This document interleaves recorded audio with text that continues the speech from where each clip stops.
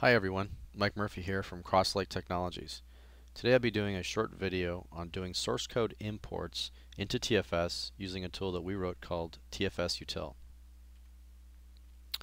On the agenda today, I'll be talking a little bit about some of the challenges that we had while doing source code imports into TFS and how we address those. I'll talk a little bit about branching and just specifically as it relates to doing source code imports. If you have questions about more detailed information about branching, we've got a video, so please check our website. And then finally, be doing a demo of the TFSUtil application and doing a live import into TFS. So to get started, Crosslake Technologies, we are a Microsoft partner for ALM. We help clients deploy TFS into their environment. And more importantly, we look at the whole process from end to end, and TFS is a great tool to help from a tool perspective. We look at the dev teams, how they're organized, product planning, and so on. So we really look at the whole picture and help development teams get more efficient and help create better visibility across the organization. In doing so, we have come across a number of challenges, and I'll keep these specific to source code imports and some of the things that we've learned. Essentially, they're even within a particular organization, we were finding that their development teams use a lot of different tools and a lot of different processes, and that can be a challenge. We've seen from the source code side that we're doing source code conversions for lots of different types of systems like VSS, SVN, older versions of TFS, some Power Builder, even using just the file system as a source code control repository, and probably half a dozen other systems that we've used to do imports. So a lot of different sources for the source code. The other issue that we've run into a lot is that the branching structure within their existing systems really aren't in a best practice state. We've seen that in some cases, a particular application may have 200 plus branches, and that's because every time they make a hotfix or a code change, they branch.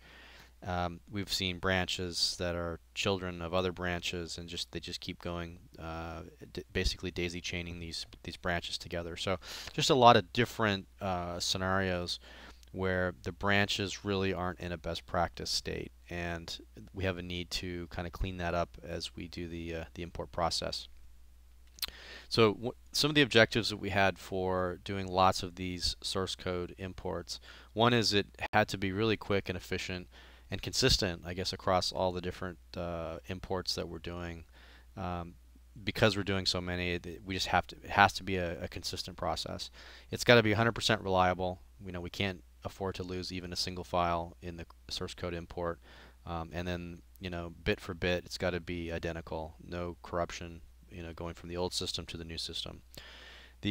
As I mentioned in the earlier slide, lots of different tools out there, so we have to be able to do an import from any source code control system into TFS. And then finally, from a branching perspective, we need to be able to put the source code from in its existing state into a more desirable or best practice branching state at the same time. So those are our objectives anytime we do a new source code conversion.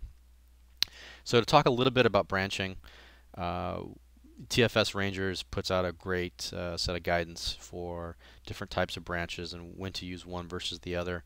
And if you've seen this, great. If you haven't seen it, please take a look. You just go out to the web and do a search for TFS Rangers, and you'll find a lot of content. We had to or had a desire to make sure that we have a common or a set of branching structure that we go into the client for as the go-in position, and we can make tweaks as necessary from there, but we felt it was important to have a branching structure that worked for most projects, and then we would make modifications from that, as opposed to starting from something like this where you have to kind of pick each time. So it provides some consistency. In most cases, we find that our standard branch works very well. So this is the branching structure that we recommend. This has a main branch, a development branch, of course, and then we have a lot of clients that have commercial software, and they have multiple releases in production, and some of the clients are on older versions. So it really requires a separate service and release branch for each of the major releases, and that allows them to support those clients on an ongoing basis. The hotfix branch that you may see in some of the more complex branching, we felt that that can be done as part of the service branch. The fewer branches you have, the easier it is to manage the system. So this is the go-in mechanism or approach that we have for standard branching.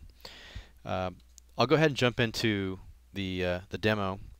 Now the TFS application that I'm mentioning is written in using Visual Studio 2010 and C#. It's got a SQL Server backend, so SQL Server 2008 R2 Express Edition, and it's a utility to essentially take the source code that we have and import it into TFS using the standard branching. The way that we accomplish that is we essentially pull the files out of whatever source control system that we have, and put them on the file system, and then import them from there. So we can do the kind of the cleanup work that's necessary, and then put them in a structure that we want to get to. Now, if I open my my file manager here, you'll see that I've done just that. I pulled the files out. In this case, I was actually using TFS, but it doesn't really matter which your source system is, and pulled them out into a file structure and just called them V1, V2, and V3. And within here, I've got the branch that I'm going to be creating. So these are the files that are going to go into TFS. The other directory here that you'll see is the source code or source import directory, and that is just as a temporary location for doing some of the TFS operations. So it'll copy the files there, and then it will check files in or delete files or whatever it needs to do to get those into TFS. So I'm going to go ahead and load, let's see, TFSUtil. This is what the application looks like. First thing I'm going to do, however, is I'm going to go create a demo project. So I'm connected to TFS here, and I need to create a new team project, and I'm just going to call it demo. And I don't need a SharePoint site, and finished. So this is going to set up my project, and when this is complete, we'll just check the source editor. Okay, source code control. So as you can see, it's not mapped, and we have connected to it. Really, the only thing in source code right now is the standard, the built process templates. Okay. Now, I've used TFSUtil before, and so it actually saves the settings each time I use it. It's pointing to the source path for each of the iterations that we're going to run. And if I had more than 3, I'd just put those in here. If I had more than 10, I would just use, I've got an XML file that we can create to do larger source imports greater than 10. Now, the label description here is each time it does this check-in for this particular sequence, it will apply a label for that particular check-in, and we can name it anything we want. I'm going to go ahead and create a service and release branch for all 3 versions that I'm going to check in. And then this, by default, takes the label, but I can override that and make this whatever I want. This essentially is intended to be the directory name or the version number that we are importing.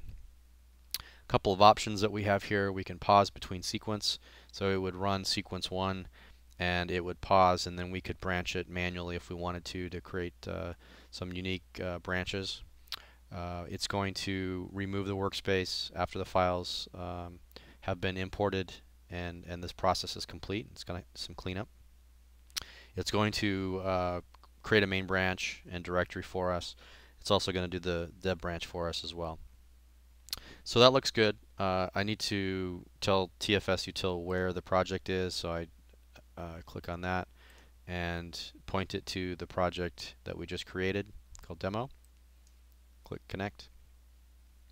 Okay, so we're ready to go. Now, when I hit process files, it's going to go process those files. It's going to do sequence 1 and then iterate through sequence 2 and sequence 3.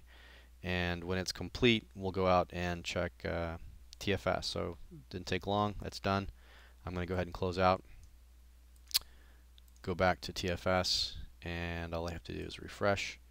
And you can see that it created my main branch, a dev branch, and then the version numbers here are associated with what we put in the tool. It also created a service and release branch for each of those.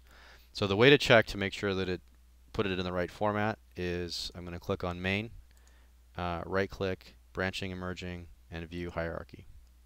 And you can see it put it in the right format. So just do a quick check here, version 1 versus version 3, do a compare, and I should see some differences in files, which I do. So that's pretty much it. This was a very small project, and it was very quick. This tool can handle much larger projects and lots of different versions. We've used it for gigs and gigs of data, source code, into the system quite successfully. So that's a little bit of a demo of Crosslake's TFSUtil application. If you have any questions about it, please feel free to give me an email. My email is mikemu@crosslaketech.com, or visit us on the web, crosslaketech.com. Thanks a lot.